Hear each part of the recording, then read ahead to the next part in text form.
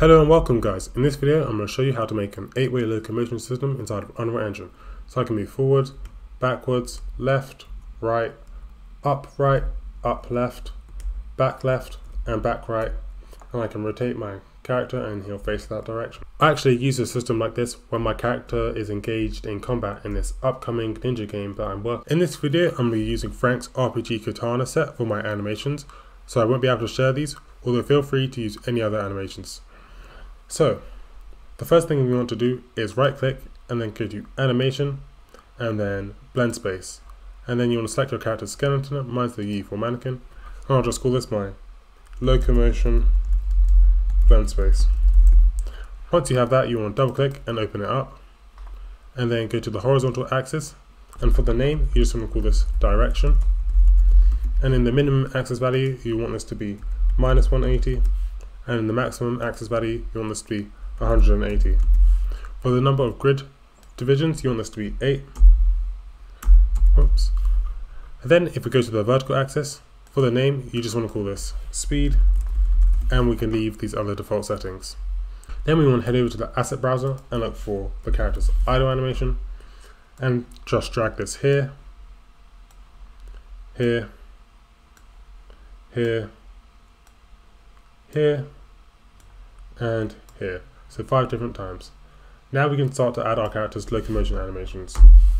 So the first one you want to look for is your character walking backwards. So mine's here.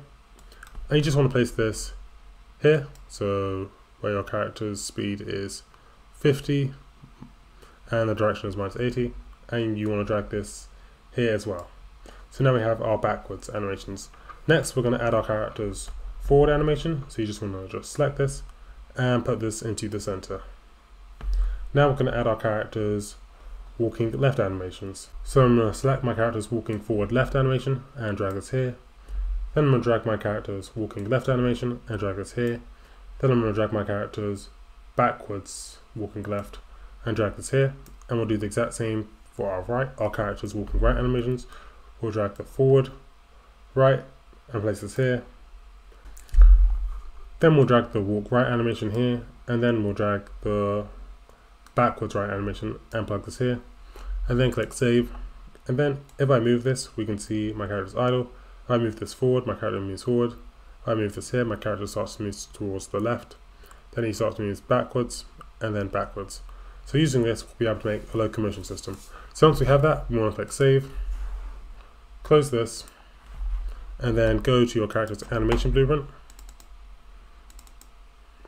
Once we open our character's animation blueprint, we can see that we have a variable for our character's speed here, although we don't have a variable for our character's direction.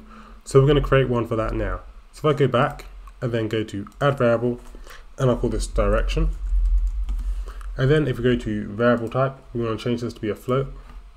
Then we want to head over to the event graph and right click and look for try get pawn owner. So this will get the owner of this animation blueprint. From here, we're going to drag off and look for get velocity. Then we're going to drag off here and look for get actor rotation. Then we're going to right click and look for calculate direction and just connect this into velocity and this into base rotation. Then we're going to drag off here and look for set direction and plug this into here and this in here. And then click compile. Then we just need to, if we just click this button, jump start, and go to default, and then head into this idle/run bit. We can delete this and drag in our locomotion blend space and plug speed into here, and then we can drag in our new variable direction and plug this into here and this into here, and then click compile. And then to test this out, if we just select our third person character in the game and click edit third person character, you want to head over to the viewport and then select character movement. And then in the details panel, if we look for rotation, you just want to uncheck orient rotation to movement and click use controller desired rotation, and then click compile, close this, and then click play. And then we can see that our character is moving in 8 different directions, although this can be quite snappy and we can make this a bit smoother.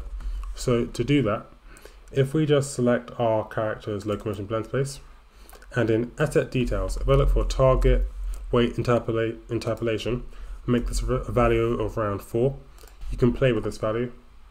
If I just close this and click play again, my character's a bit smoother when he starts blending between all the different animations. So that's just a trick you can do to make it a bit smoother. And then we can also just make the camera a bit more smooth when it rotates, so that our character doesn't always instantly rotate to face the direction. So to do that, if I just set my edit third person character, I want to head over to the event graph, and then we just want to select this mouse input bit and move this down. We can just move this bit a bit down. We're going to edit the input axis term. So off axis value, I'm going to drag off here and look for absolute. And what this will do is it will make it so it doesn't matter if this is a positive number or a negative number. And then we're going to drag off here and look for, is this greater than 0.3? Actually, let's use 0.5. And then we want to drag off here and look for branch. And just connect this into here. And if this is true, then we want to drag in character movement and just drag off this and look for set controller desired rotation. Whoops. So just drag off this and look for set controller desired rotation and leave this unchecked and plug this into here and this into here. Then if I just copy this,